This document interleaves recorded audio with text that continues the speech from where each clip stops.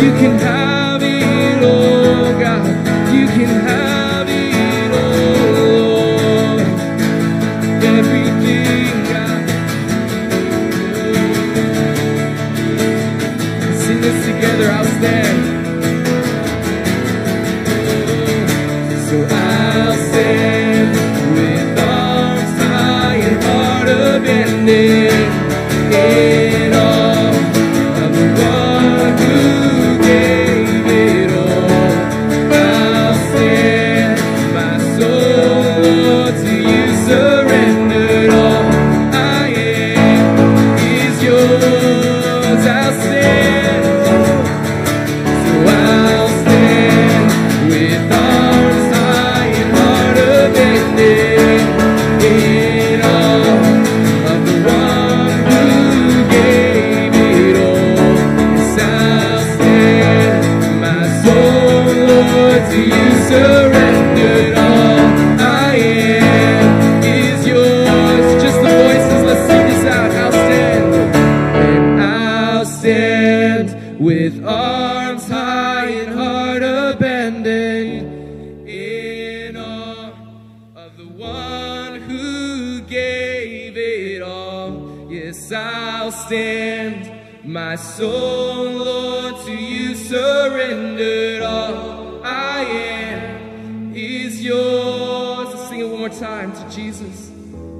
And I'll stand with arms high and heart abandoned in awe of the one who gave it all. Yes, I'll stand, my soul, Lord, to you surrendered. All I am is yours. Oh Lord, I will stand, and I'll stand with arms high and heart abandoned in awe of the one who gave it all. I'll stand, my soul, Lord, to you surrendered. All I am is yours. All I am is yours.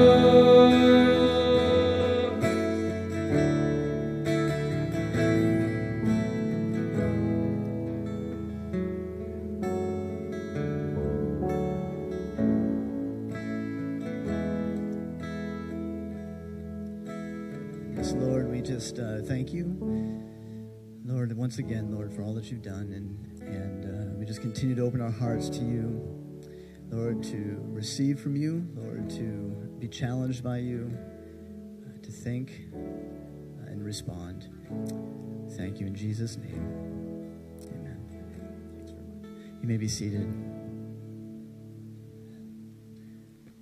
Okay, I hope, as we said earlier, everybody had a good lunch, and but that you're ready to take a nice deep breath and listen. We have this session, and we're going to have our panel later. So all the questions are in, and then we'll try to answer those. We're going to be talking right now about Destined to Worship and Serve. Again, Dr. Stuart McAllister spoke with us yesterday, back once again to share with us. Been with RZIM since 1998 and is now directing the Americas, the American region, but yet here in Asia with us. We're glad to have you. Please come on up and share with us. Thank you.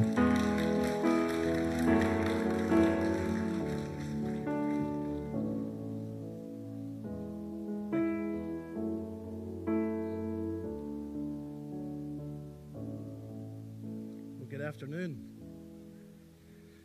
I'm sorry that I gave birth to a son that doesn't have a Scottish accent. I don't know how that works, you know. I mean, I was in the same house. We shared it, but apparently only the American side rubs off. That's why we were trying to have that vote yesterday. It's great to be with you, and many of the churches are hosts, and thank you for the very, very warm welcome we've had here in Hong Kong, and for the team, this excellent team that we can pair or join up with. I think one of the joys that I have had, and all of the younger ones say the exact same thing, is that as we come together in different combinations, we just know that we all have a synergy together. And we love that we don't have the same temperaments, the same orientation, but yet there is something that binds us together. And we really, really love that. We love being together. And I see my family and Tracy, my other daughter, we consider her part of our family. She's stayed with us many times, and so we've just decided to keep her. So we've got a piece of Asia in our home as well. You know, one of my favorite stories was told a number of years. It's a preacher's story, but it really fits because I know what the agony that some of you have been going through. You're sitting here saying, I can't know if I can endure this, but I don't want to go away. So this pastor was invited to give a kind of homily. It was an evening out, and there was a Parent Teachers Association, and the committee said, would you mind just giving a little devotional, but please understand, like 10, maximum 15 minutes, but you really must take this very seriously because there are babysitters, there are buses, there are all kinds of factors, so we really need to take this serious. And of course the pastor, like many other preachers, oh, no problem. So the evening comes and they do the business. There's hundreds of parents present, and the pastor duly gets up and begins to share his devotional message. But as he's working along, he's in 10 minutes and he's in full swing. 15 minutes, he goes sailing past the 15-minute mark. He's going to 20, and the guy who's organized the meeting, invited him, is panicking. He's seeing babies' diapers unchanged. He's seeing buses filled. He sees marriages breaking down, fights in the car on the way home. 25 minutes, he's positively exasperated. And as it's moving towards half an hour, now the man is just literally having terror attacks. So he looks around, and the only thing he can see is the hammer for bringing the meeting to order. So he takes the hammer, and as the guy is speaking, he throws the hammer at the pastor. But just then he was making a drastic point. He bends down, the hammer goes past him, and it hits the man on the front row in the head. And as he fell off the chair, slipping into unconsciousness, someone heard him say, please hit me again. I can still hear him. So I hope that's not how you feel today. The Bible, in all of life, is a love story. It's not an imaginary story. It's a story. Story is about the nature of existence. And the Bible is a love story. The central issue of the Bible and all of life, all of humanity, is the question of love, as was mentioned both in the talk on suffering and the existential longings of the human heart. But the greatest challenge to love in a real world in which there is a God and love is the primary issue of existence is that idolatry is what you and I will fight with all of our life. Idols that seek to steal the heart and the mind and offer alternative seductions. And so the biggest battle then to the Christian, to the person who says they love God, is going to be the battle for faithfulness. How do we stay centered? How do we worship? How do we serve? How do we stay focused? I want us to begin by the gospel, with looking at the gospels in Matthew chapter 4, with the coming of our Lord and the beginning of his earthly ministry. In Matthew chapter 4, in verses 12 through 17, now when Jesus heard that John had been taken into custody, he withdrew into Galilee, and leaving Nazareth, he came and settled in Capernaum, which is by the sea in the region of Zebulun and Naphtali. This was to fulfill what was spoken through Isaiah the prophet. The land of Zebulun, the land of Naphtali, by the way of the sea, beyond the Jordan, Galilee of the Gentiles. The people who were sitting in darkness saw a great light. And those who were sitting in the land of the shadow of death, upon them a light dawned.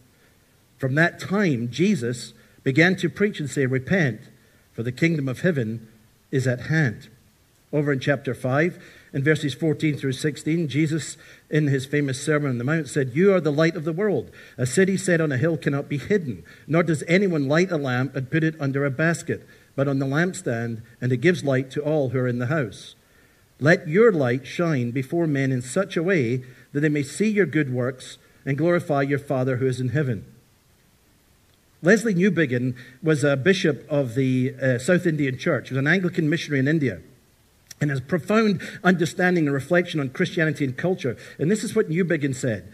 God had acted in a way that, if believed, must henceforth determine all of our ways of thinking.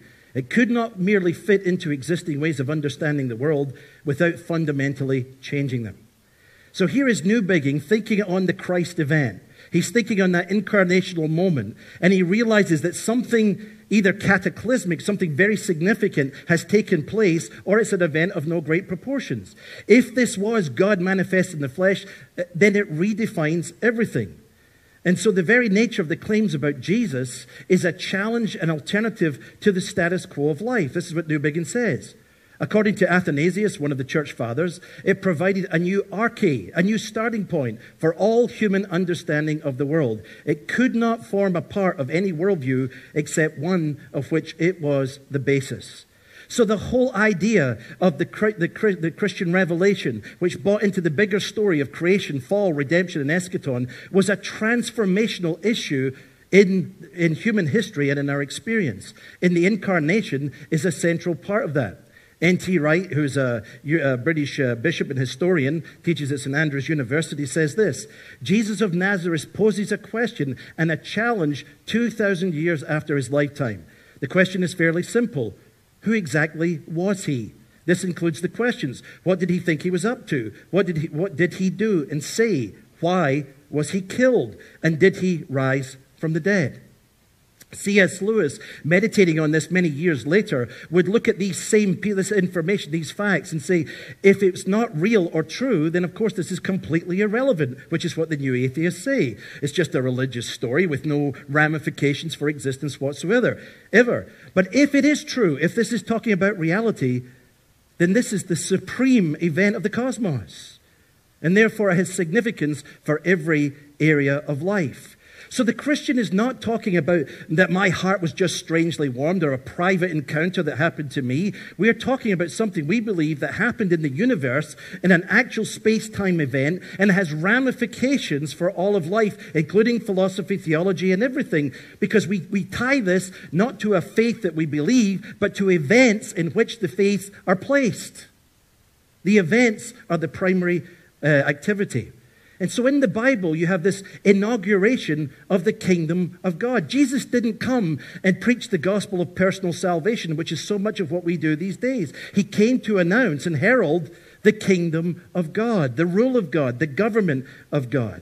Now, N.T. Wright says if you read the Gospels for the first time and you pick some friend from another background, from Buddhist background, from Islamic background, or from basically just the corporate world of atheist background or whatever, and you hand them a Gospels and they read it's like something from another planet. What is this thing?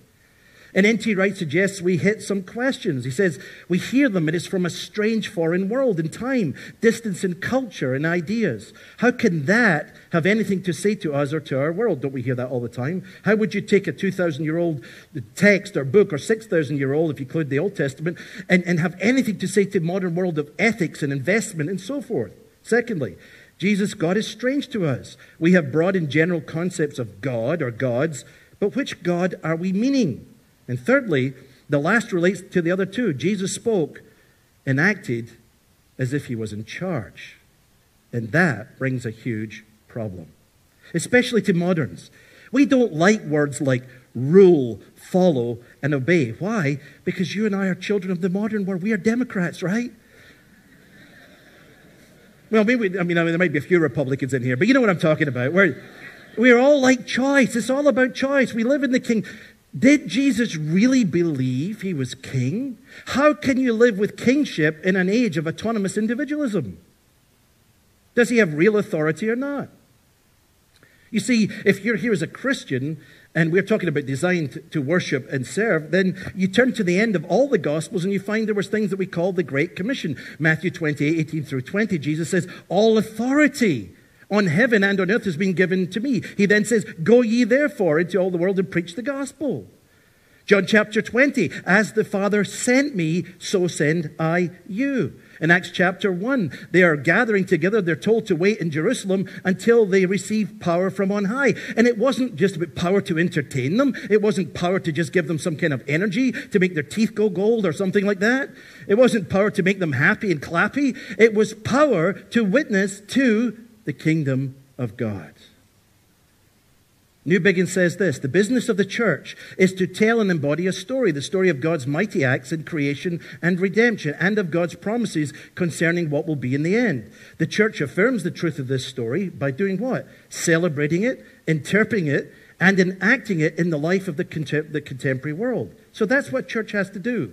We celebrate the life of Christ. We did this as we opened up. But we have to interpret it. We have to translate this into worlds like in Taiwan, and in the Philippines, and Germany, and in New York City, and Vancouver. We have to interpret this story into the categories. That means our work is mission impossible, should you decide to accept it. And this Bible may self-destruct in 30 seconds. You're being given a mission where translation under the power of the Holy Spirit is what you and I are called to. But that means we need to know our text and know our story, because if we translate wrongly, we give the wrong message. We confuse people. We may give them bad theology. We may give them bad ethics. We may give them bad practices. So we've got to be clear. There's a huge responsibility in this. There's also a privileged call, and that's the challenge of the church. So right from the very opening of scriptures, the clash of worlds, the clash with cultures, beliefs, and society, the message is always going to be contested. But the Bible is clear that the light had come, and that light was shining in the darkness. Look at John chapter 1. If you have your Bibles, or your iPad, or your iPod, or whatever version of electronic technology, or whatever. Anyway, John chapter 1, verse 4. And this is one of my favorite verses in the Bible, because I really love this. In him was life, and the life was the light of men.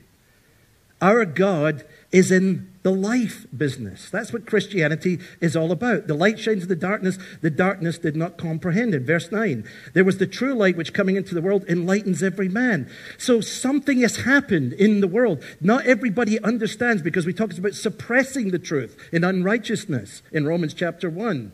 But there's an awareness that there seems to be something more to reality than meets the eye. And there is, ladies and gentlemen. There's more than just your senses. There's more than just your measuring rods. There's something bigger in reality. But there are alternative ultimates out there. What is truth and says who, right? That's the postmodern claim today. James Edward puts it this way. The rules by which a game is played affect the outcome of the game. And the rule that all events must be accounted for by natural causes rather than supernatural ones is technically known as naturalism. And there is a massive trend today towards these monistic thoughts around the world, where we try to shove everything under one rubric. Methodological naturalism, not atheism necessarily, is the real struggle. People get it in the sciences. They get it. Not that by being a methodological naturalist in practice, you have to become a philosophical atheist in reality, but many people do. And methodological naturalism is a worldview. And so what we are seeing is the rise of what we call scientism. Began in Europe, spread through the United States, and it's kind of gone global and viral. The new atheists carry it with them, and they adopt a worldview that's largely called scientism. This is not Christians against science. Scientism is a philosophical view. It's not a requirement of being a scientist. Scientism is the belief that all valid knowledge is science. Scientism says, or at least it implicitly assumes, that rational knowledge is scientific, and that everything else that claims the status of knowledge is just superstition, irrationality, emotion, or nonsense. I have sat with people who are essentially accusing us of that. I have said that, no person with a rational brain, with a graduate degree or a postgraduate degree, could really intelligently believe in God. And yet I have friends who are scientists, doctors, in all kinds of areas of life, who hold their scientific degree, which was earned, and believe in God and see no contradiction whatsoever. They're seamless in their worldview. We are not, as Christians, therefore, commending a private option. We're not saying that, be a Christian and tuck Jesus away in your heart so that you can live some kind of private, neutralized life in a corner and stay in the closet and hide. The gospel is public truth. Christ has come, Christ has risen, and Christ will come again. Os Guinness put this very well. Belief in something doesn't make it true. Only truth makes a belief true. So Jesus has brought new life. Again, the John chapter 1, verse 4. In him was life, and that life was the light of men. I love it what Michael Green says, that Jesus Christ did not come to make bad people good. He came to make dead men live. So when I'm sharing the gospel, and what my son Cameron was talking about this morning was so profound, because this is really the heart of why we've had many conversations in our home. We've talked to people. I don't feel I'm selling something. I don't feel I'm trying to impose a morality on people. That's not my agenda. We're in the life business. Because if I understand the scriptures clearly, there are two streams of humanity. There is already a new type of humanity in the universe. Well, the first comes from Adam. And the Bible says, as in Adam, all die. So every human being, it doesn't matter how nice and polished you are and all toasty and well made up and whatever today, you have an appointment and I have an appointment with death. It's the great leveler. I don't want to rain on the parade, but, you can't expect it's going to happen. I mean, it is, let's face it. But as in Adam all die, so in Christ shall all be made alive. Jesus is the firstborn of a new creation. He has unleashed a new kind of life, eternal life. And that life is what it is that we are sharing. The eternal life begins. And so Jesus offers not just a set of ideas, not a religious philosophy, not another system. In John 14:6, he says, I am the way, the truth, and the life. And in our culture, if I was to go into Stanford University or Yale or Harvard or even here in Hong Kong, and we were to say that Jesus said, I am a way, a truth, a life, that would be acceptable. That would be acceptable as a cultural statement, as a pluralistic contribution to the wider cultural dialogue of the diversity of religions. But Jesus didn't say, I am a way. He said, I am the way, the truth, and the life. Now that means it might be wrong. He may be lying. He may be a lunatic. He may be confused. That may be a legendary statement. There's all kinds of objections. Or, of course, it might be real. And that's why we have to put our thinking caps off, because the people you share with will believe one of those options. They won't believe necessarily it's true, and we have to persuade them of why we see it is. But you see, Jesus is a way. The modern world functions with a kind of a mantra. Rational men and women in control of their destiny. Hong Kong produces these en masse, right? All the fund managers, all the corporate lawyers, all the business managers, all the technicians, all the people who go and get the best technology degrees, who can control and order. And we like this idea of education and tips. We like the idea of being rational human beings in control of our life. That's why we like these television programs like Survivor, where people go out there, it's the survival of the fittest baby, or American Idol, where you can get your talent, or Dance with the Stars so we can see the supreme. We can win at any cost. The triumph of skill and power and ability, and build ourselves and educate ourselves and get out there and establish ourselves. Or maybe that's just an illusion. That we are a different kind of being in a different kind of world, made for a different kind of context. And we need help to be human, to connect to the source of our life. I read to you some of you basically Proverbs chapter 2, where it says, the fear of the Lord is the beginning of wisdom. The knowledge of the Holy One is understanding. I can remember the day in Glasgow, Scotland, when I walked into a house. And the idea of God, I said yesterday, I was telling some of you that it was just repulsive. And I have struggled as a Christian. I know that may be shocking you, I'm sorry, but I've struggled even being a Christian. I think I'm wired to be a little bit outside. Some of our silliness in the evangelical church, and some of the things we do, and some of the hypocrisies. I could write an apologetic against the church better than the people that I read, trust me. But because I've met God, I know it's real. And that holds me through the story. But I love the gospel. I love the forgiveness of sins. And I remember walking into this house, and these people, and hear me walking in, not that I had read, but I hadn't seen God. Yuri Gagarin had been up to space, and the Russians said they looked around, they didn't see him up there either, so there couldn't have been one. And hey, I was into Star Trek. I'm sure if they got out there to the other side of the universe, they would have found that there's other planets, and this God stuff was all nonsense. I had every kind of reason and rationalization in my soul for why there wasn't a God.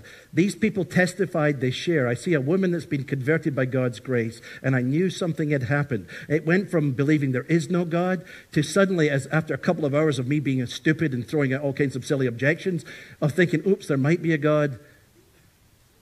Then, oops, there is a God. And I'm in trouble.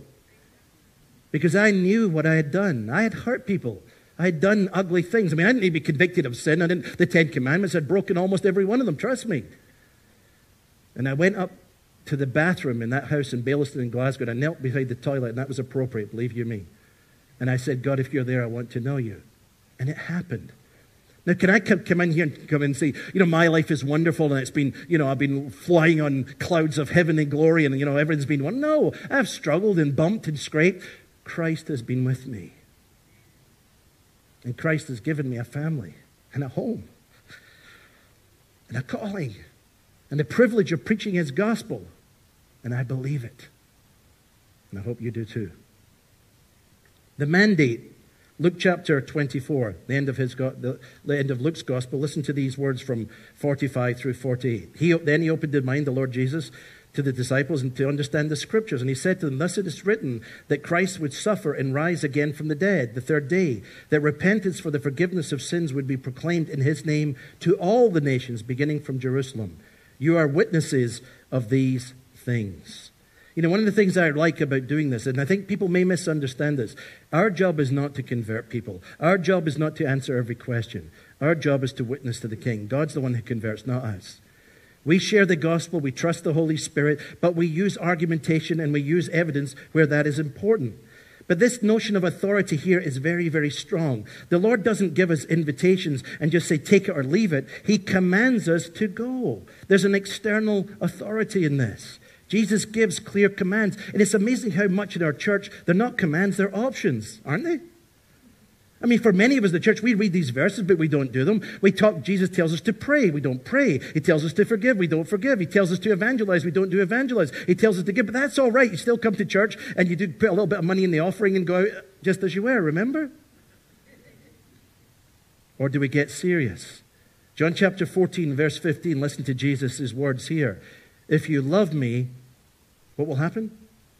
You will keep my commandments. Verse 21, he who has my commandments and keeps them is the one who loves me, and he who loves me will be loved by my Father, and I will love him, and I will disclose myself to him. And ladies and gentlemen, I want to suggest to you that the primary issue in most of our lives is not a belief problem, it's a love issue.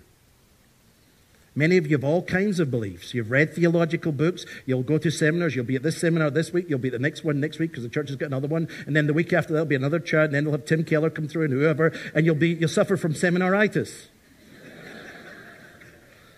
And you'll fill up your notebooks and you'll say, oh, that was really cool. And you'll pass the CDs around. But if you don't really love him, it will make no difference at all. Because the key is what you do with what you know. If you love me, you will keep my commandments. Dietrich Bonhoeffer was a pastor of the Lutheran Church. He was in Germany. He's from one of the top of the food chain, highly educated German, raised in a very good family, and of course was there at the time when the Nazis took power. And because he was a highly educated German, his family were involved in the government and saw what was coming, and it was a horrible story. And Bonhoeffer was a very radical Christian. He was a European Christian. He was in the Lutheran Church. He wouldn't fit into all of our squeaky categories. But he loved his Lord. Listen to what Bonhoeffer said. The commandment of Jesus must be accorded perfect obedience in one's daily vocation of life. The conflict between the life of the Christian and the life of the world was thus thrown into the sharpest possible relief. It was hand-to-hand combat between the Christian and the world. Now, I don't think we need to get maybe overly concerned, but the fact is for most of us, not hand-to-hand comfort. It's just open hands and receiving. We don't struggle. But for Bonhoeffer, there was a battle for faithfulness. And he said this, only he who believes is obedient, and only he who is obedient believes. Now, if you think those are just words, you need to understand that when things began to get hot in Germany, American friends tried to bail Bonhoeffer out, and they brought him to the United States. And he came for a couple of weeks, and then he suddenly realized as he was being offered a theological position, he was given security, he was away from the Nazis, he was away from all this struggle. He suddenly realized what had happened. He was leaving the German people that he was dedicated as a pastor to serve. And he couldn't do it. He realized he'd made a profound mistake. And after only 2 weeks, he got a ticket back to Germany, which ultimately led to his arrest. Not at that point, but later on because of the Valkyrie plot, and his execution in Flossenburg camp in April of 1945. He paid the price, but he was willing, if that's what it took, to follow his Lord. So following his way, what does that mean? As Christians, we're called to get involved in the life of the kingdom of God. You see that in the life of the great saints, Augustine, St. Paul, William Wilberforce, Charles Colson, many others down to the modern time. And that means discipleship. It means not just attending church. It means being in a transformational lifestyle so that I begin to discipline my habits and my lifestyle. Dallas Willard and Don Simpson put it this way. Although every human being is formed spiritually for better or worse, spiritual formation for the Christian refers to the Holy Spirit-driven process of forming the inner world of the human self in such a way that it becomes like the inner being of Christ himself. And how do we know that's working? To the degree that spiritual formation in Christ is successful, the outer life of the individual becomes a natural expression of the character of the teaching of Jesus. I know I'm not perfect, trust me. I know that I don't have all together, but I can tell you there are things that have changed in my life over the years. And I know the Holy Spirit is still working on my life. He's probing. I am saved, I am being saved, and I will be saved. Thank God. There's 3 tenses to the verb of salvation, by the way, isn't there? But Christ comes and he calls us to higher things. To you young men and women to get serious about your disciplines, to get serious about prayer, to get serious about scripture, to get serious about these things. To you older people, to don't give up the ghost and just go home and watch TV all night or just look for another holiday off to Cancun and another big car. By all means, have the cars, have fun, but live a life of dedicated service. Don't become a modern Narcissus where we sing the Beethoven's favorite song, me, me, me, me, it's all about me.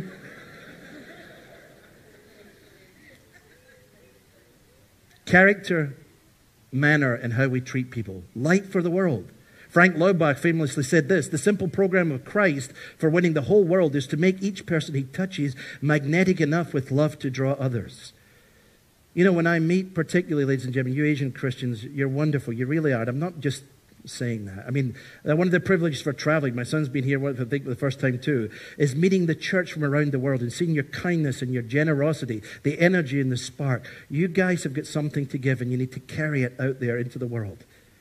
And I know the missionary hearts here. I know these churches are working all over the place. But places like Europe, where the lights of the embers are going out, where you see the advance of secularization and Islam and other kinds of things taking more of the content. We need voices of people like you with education, with erudition, with ability to come back and say, no, I believe in God. I believe there are reasons for this kind of thing. And you demonstrate the credibility of the gospel. You demonstrate its global profundity. You show that this message is spreading. So please hear this, and please be involved. Sacrificial love, suffering love, servant love. These are our apologetics, ladies and gentlemen. We show the love of God. We find ways to engage with human beings. Listen to Willard again in Simpson. There is no effectual response to our current situation except for the children of light to be who they're called to be by Christ their head. Only when those who know that Jesus Christ is the light of the world take up their stand with him and fulfill their calling from him to be children of light, where they are, will there be any realistic hope of stemming the tide of evil? I'm amazed. I'm still involved with Operation Mobilization, and I Ching and I were both members of that for many years, and my wife's on the board of the U.S. mission. It's a blood and guts organization, but YWAM, Youth for Christ, some of these are, I love the stories we hear. These young men and women, I've got friends that go out, they go into the darkest corners. They try to rescue girls in prostitution. They get into places that you shouldn't even really be, and it's not safe to be. And they do all kinds of nutty things. And God protects them and uses them to bring seeds of his glory and seeds of his hope. We had friends that stayed with us a couple of weeks ago that worked with the Bayash gypsies in Croatia and Hungary and Romania. These are people that in Europe are the absolute offscouring.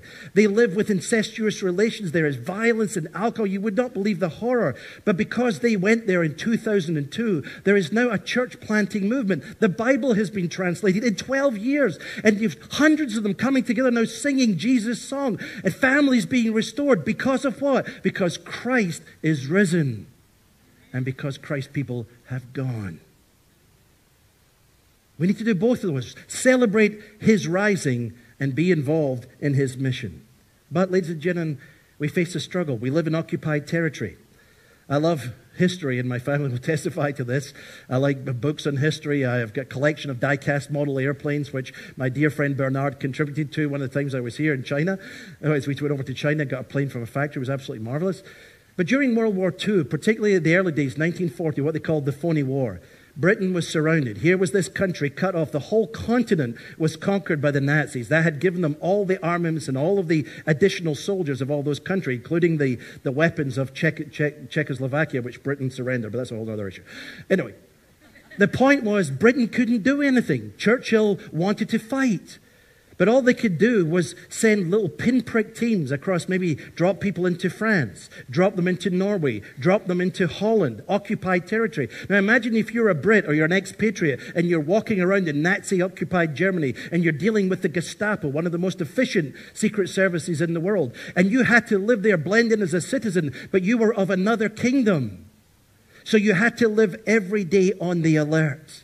You had to be in the situation, not of the situation, and know your mission.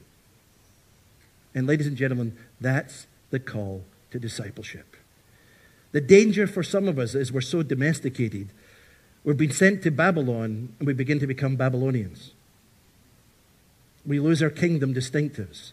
We lose our sense that we are subversives for the kingdom of God, that there are unseen powers. Listen to this issue of spiritual resistance, which Eugene Peterson talks about. The heart of a Christian, not, against their cult, but I'm talking about the unseen powers, the seductions of wealth and power or ideology or nationalism or all kinds of things. That's why I resisted the vote for Scottish independence, not because I wouldn't like to have the idea of a free country, but anti-Englishness to me isn't enough to give me a reason to vote for something. And we peddle all these ideologies, and as Christians, we must find our center in his gospel, in his kingdom. Eugene Peterson, not a day goes by but what we have to deal with that ancient triple threat that Christians in the Middle Ages summarized under the headings of the world, the flesh, and the devil. The world, the society of proud and arrogant humankind that defies and tries to eliminate God's rule and presence in history. The flesh, the corruption that sin has introduced into our very appetites and our instincts. And the devil, the malignant will that tempts and seduces us away from the will of God. Remember, we are facing an intelligent enemy with real power and real abilities. So this isn't a game. Christianity isn't for suckers. It's for those who are serious and are willing to pay the price. And there are daily pressures and temptations and seductions. Peterson says we have to contend with all of this. We're in a battle. There's a fight to be waged. And that comes to us in different forms. I put these references in your notes and you can look them up on your time. But the cultural pressure you see in the Gospels in Luke chapter 11, 14 through 16, or Luke 13, 10 through 17, and Acts chapter 17, where Jesus is preaching. And immediately, obviously, he's challenging the status quo with the Jews. And there's religious questions and opposition against what he says. And today it's no different from the opposition that was faced in the early days. Listen to some of these voices, both from today and some from history. Richard Dawkins, who's a best-selling author and has authored that now sold millions of books around the world, describes this. He says, faith is an evil precisely because it requires no justification and brooks no argument. Do you agree with that? This whole weekend is about looking for arguments, giving ideas, talking about reasons for our faith. But many people in the cultural world believe there are no reasons for Christianity. Friedrich Nietzsche, the concept of God invented as the antithesis of life. Everything harmful, poisonous, slanderous, the whole hostility unto death against life, synthesized in a gruesome unity. So for Nietzsche, Christianity was sucked the life out of life. And many of your friends think the same way. You become a Christian and, hey, join the party, people. Come out with us on the weekend. Live it up. Don't go to church and do all that boring stuff, whatever it is you do in there. And this is the challenge in which we have to engage. Christopher Hitchens, religion poisons everything. The mood has to be reckoned with. So as we're going about our apologetic, we need to try and think of the mindset. How do we shatter that? How do we get involved with these people? How do we hear their objections? How do we take their anger? Not defensively, but we let people spew out their bile at times and try to correct the caricatures, always being prepared to give a reason for the hope that we have with gentleness and respect. Political pressure, a second area. Let's look at a couple of those passages, Acts chapter 16. Can I ask the people who have got the lights on here to just dim these about? I'm going to fry or melt. I'm going to be like the witch and, melting. I really am, by the way, so thank you. I thought I was being interrogated. I was back in an arrest situation. In Acts chapter 16, you see something of the clash of the gospel because of the gospel of the kingdom of God. The crowd rose up in 22 against them. The chief magistrates tore their robes off them and proceeded to order them to be beaten with rods. When they had struck them with many blows, they threw them into prison, commanding the jailer to guard them securely. And he, having received such a command, threw them into the inner stocks and fastened their feet with the stocks. So here's Paul in Acts chapter 17, 6 through 9, a similar type of thing. When they did not find them, they began dragging Jason and some of the brethren before the city authorities, saying, these men who have upset the world, they've disturbed the public order, have come here also. And Jason has welcomed them. And they all act contrary to the decrees of Caesar, saying, what? There is another king. They stirred up the crowd and the city authorities who heard these things. And when they had received the pledge from Jason, they released them. So there was an authority question. Whose authority do we bow to? You see, the problem is not that we're challenging political structures, because we're not. We're preaching the gospel of liberation. But the gospel of freedom, of secular freedom, is now a mantra, and Christianity is going head to head with a clashing view of freedom. Contrary to what President Bush said, the freedom of Americans is not the freedom that everybody around the world either believes in nor wants. And biblical freedom and those things are not the same thing.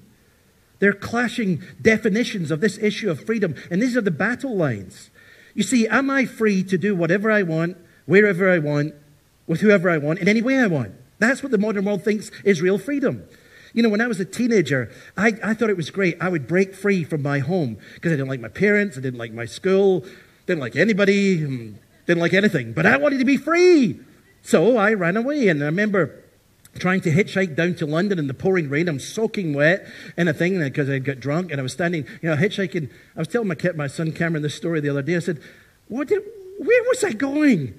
I mean, I didn't have any money. I didn't have any destination. I mean, I would have been free to probably get mugged or dumped on somewhere going down the motorway. But what I thought was freedom was this inner passion for something. I didn't know that what I needed was spiritual liberation. And many people look in freedom for an answer that actually binds them. This is Benjamin Franklin, the great American writer, said, "Nothing brings more pain than too much pleasure. Nothing more bondage than too much liberty." We need to pause this. Thank you. Os Guinness puts this so well. He says, "The glory of freedom should never blind anyone to its immoderate nature and therefore the stern requirements that surround it. For at the heart of freedom lies a grand paradox. The greatest enemy of freedom is freedom." Now, I am not suggesting I want people all bound up. But when your only definition of freedom is negative freedom, freedom from, you have no definition of positive freedom, as Isaiah Berlin has talked about. What is freedom for? Freedom to be what I'm designed to be. Freedom to love God. Freedom to serve my family. Free to overcome my passions. But marriages break apart. Children destroy or rebel against their parents. People fall apart in their churches because we want to be free to express ourselves. Everybody wants freedom, but we don't want responsibilities. And you need both, ladies and gentlemen. And Christianity calls us to freedom in Christ, but it's freedom in authority under Him, for Him, submitted to Him. But that doesn't mean we're slaves. We are genuinely free, free to love. But love won't do everything because there's some things that love won't do because love is responsible. I don't commit adultery as I travel, not because the law says not to, because I love my wife and because I love my God. Love is the issue. And love overcomes our freedom and regulates it. So the issue in our world today is whose view of freedom is being pushed. The culture thinks we should be free to do autonomous individualism. But what happens if everybody does that which is right in their own eyes and then we try to politicize that into a system? We end up in social chaos. And we are. Anarchy is becoming the rule of thumb. We've tried to make ethical decisions, but ethical decisions have to mean there has to be a shared ethic, a standard that we buy in together, but we don't. Because what is it? I'm out for my good, and I don't like your good, and stuff you, and I just want mine. And back again to Beethoven. Me. Right? And we think that that will truly liberate, but all it does is bring bondage. So what is the church to do? Matthew chapter 10. Look at what Christ calls us to do. To be His people in a context that's fallen, that's broken, that's challenged, and to engage the world in a meaningful way. Matthew 10 and verses 16 through 20. Jesus says, "Behold, I send you out as sheep in the midst of wolves, so be shrewd as serpents and innocent as doves. But beware of men, for they will hand you over to the courts, scourge you in their synagogues. You'll even be brought before governors and kings for my sake as a testimony to them and the Gentiles. But when they hand you over, do not worry about how or what you were to say. It will be given you in that hour what you are to say. For it's not you who speak, but it's the Spirit of your Father who is in you." So we have to think, being sent out into the world, that our God is creator, He is redeemer, He is the Lord. So what are the things that we must be doing? Our mission is very broad. And when the church thought about bringing the gospel and using our apologetic to persuade, there were different areas. We had to witness to the truth that God exists. We had to witness to goodness. And we had to witness to beauty. So art and education and literature, all of these are areas where Christians testify to help bring in the government of God. These are important areas. It's not just to be in the church and doing Christian-y things. Those are Christian-y things. And so I want us to think about that as we think about our witness. First of all, proclamation, witness, and education. Matthew 28, we already mentioned that. As the Father sent me, so send I you. There is a great challenge to persuading people today. Many people are skeptic, but as we begin with their questions, we take their questions seriously, but we need to be in the public square. We need to be in the university, and we need to do this with a lot more savvy and a lot less pizzazz than what we do. Sometimes we go in and it's so Christian in its style, people would never come. You go in and there's no music and there's no prayer and there's none of all that stuff. You go in and you simply give a talk and you share an idea. You give the Christian perspective. You take Q&A and you leave. Because it's about their comfort, not about ours. And half the time we bring people where they'd never come into our context because they don't like that music. They're scared. This is all foreign and weird stuff. Some get it and that's okay. There's bring the some who want to. But we've got to be more savvy about our translation process. Austin Farrer was talking about the demonstration of the reasonableness of the gospel. He talked about Lewis, the fact that much of what Lewis did was in the universities. It was also speaking to British military personnel during the Second World War. Listen to what he said about Lewis's methodology. He says, though argument does not create conviction, the lack of it destroys belief. What seems to be proved may not be embraced, but what no one shows the ability or will to defend is quickly abandoned. Rational argument does not create belief, but it maintains a climate in which belief may flourish. Now, I'm not attacking anyone here, so if you hear that, please, that's not what I'm saying. The church is made up with all kinds of people. That's what a body is. God has chosen the weak things of this world to confound the wise. There are some people who have no degrees and will never have a degree. They don't have to have. Love is the greatest apologetic. But there are some who have degrees and need degrees. And pastors and leaders, you have to create a new kind of missionary. You see, the idea of sending someone off with a knapsack and a book of tracts, that works to some degree, and that's great in prayer. And some people will be won that way. But what about the people that have to go into the science department in the university? What about the person who needs to get an advanced literature degree?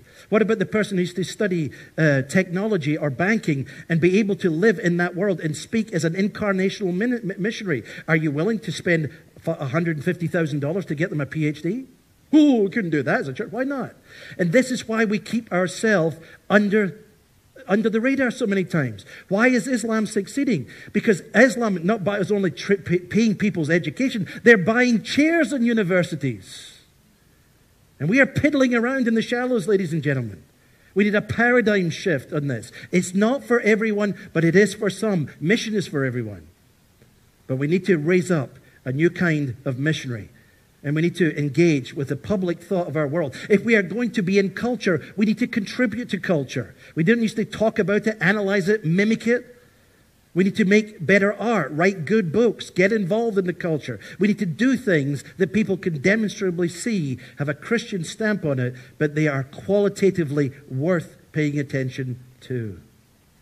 So the first area is proclamation, witness, and education. The second is compassion and redeeming action. And this we see. You see it in missions like Charles Colson's prison ministry, RZIM, we have our Wellspring Project, Oasis Ministries, or the International Justice Mission, where people go out and fight not only to see people relieved from the circumstances of oppression and violence and rape and all of those things, but push to have legislation, push to get companies to invest. And some of you are already doing that. I know some speaking to the already converted. But the fact is we need to see more of this, more resourcing, more flow into the kingdom of God. Don't sit back and do nothing. Get educated, get involved, and get informed. But the third area, and this is one that is neglected. I've just met a young lady very briefly, and it was from my friend Bernard, they're part of the group there, that I understand is part of the cultural mission here in Hong Kong. Christians in the arts. We see the history of people like Lewis, Tolkien, Charles William, Dorothy Sayers, people who saw the idea that we needed to have good art, we needed paintings, we needed sculpture, we needed plays, we needed all kinds of things, good music. And we don't just need the Christian version of that. We need things that people from another broader perspective can see and recognize. This is beauty. Beauty is an apologetic, ladies and gentlemen. Where do we think it comes from?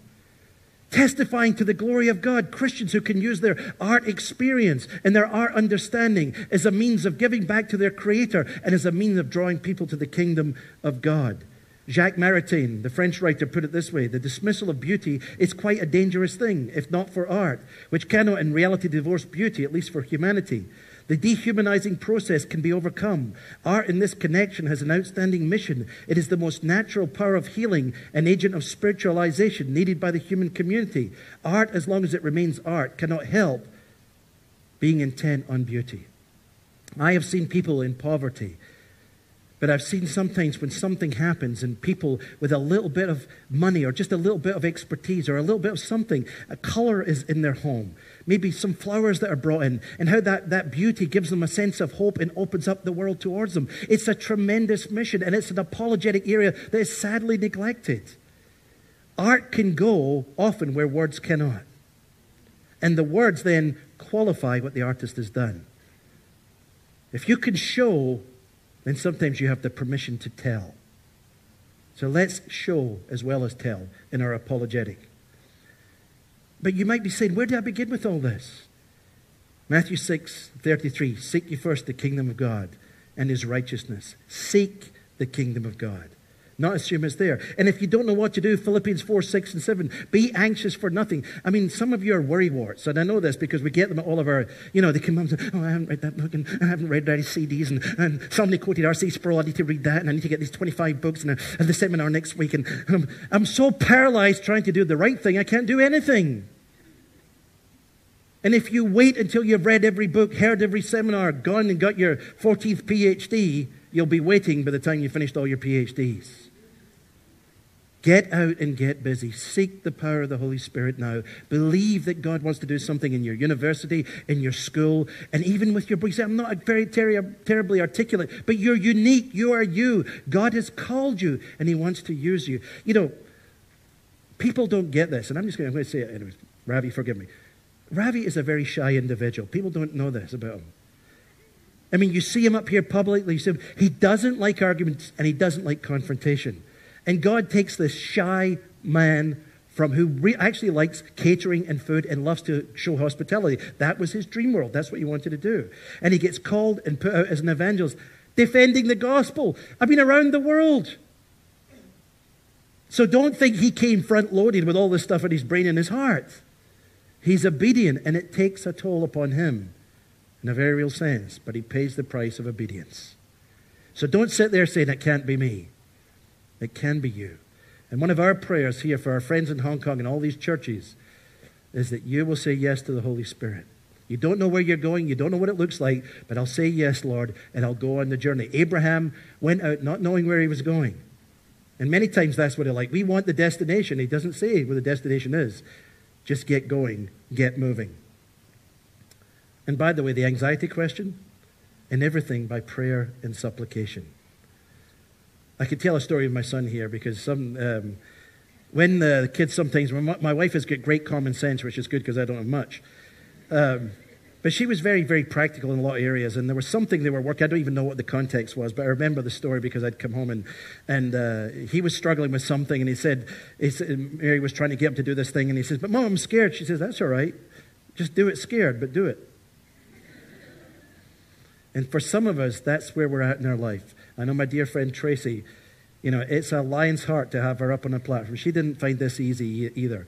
She prays over her messages. She doesn't feel that this is the thing, but God has called her. She does it scared. We all do it scared. Nabil Qureshi, one of our friends, recently converted from Islam, or a few years back, he does it scared at times as well. So sometimes you think that this is easy. It's not easy, but it's obedience, and you can do yours. So, very quickly, the apostles in 2 Corinthians chapter 4 reminds us, what are we preaching? Ladies and gentlemen, I'm tired of personality ministries, and I'm tired of seeing others standing up before the Christ. I'm in RZIM not because of Ravi Zacharias. I love Ravi to death. He's a great man. But I'm in RZIM because of Jesus, and so is Ravi. And so is this team. So if you ever see anything different from that, let us know. He's the one that we want to preach.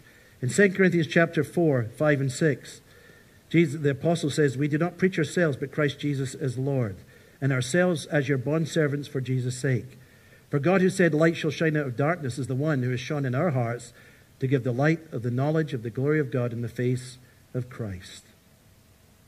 people from all over the world who have seen the light of the glorious gospel of Jesus. There's a difference between being in church and having met Christ.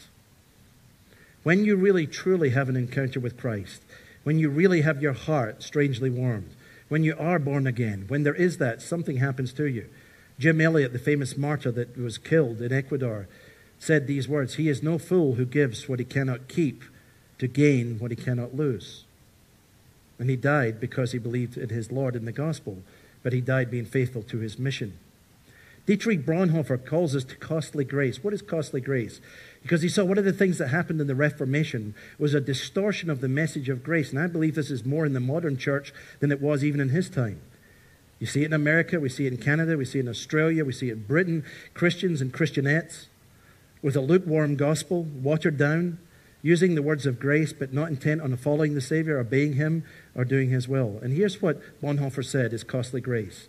Costly grace is the treasure hidden in the field. For the sake of it, a man will gladly go and sell all that he has. It's the pearl of great price, to buy which the merchant will sell all of his goods. It's the kingly rule of Christ, for whose sake a man will pluck out the eye which causes him to stumble. It's the call of Jesus Christ, at which the disciple leaves his nets and follows him. I don't know what that will mean for you. That means something different for everybody. It doesn't mean you say you go home tonight and cash in your bank, but for your check and sell your house and move off, though it might for someone, believe it or not. It could mean that. I've seen it happen. Are you willing, though, if Christ gave you that call to do something like that? So I want to close with 3 couplets here of 3 things that we need to be thinking about. 3 things that we should be bearing in our lives individually. And you've got these, don't rush to take all this on board. I understand that some of this will be processing. Take it home, read, pray, and if anything that you think is not of God, let it fall to the ground. But the things that come from the Holy Spirit, receive them. So what are those 3 things if we're going to make a difference? The first is courage and conviction. Some of you need to learn to break the sound barrier. You've never done that in your life. You've never opened up and testified. You need courage. And you need conviction to give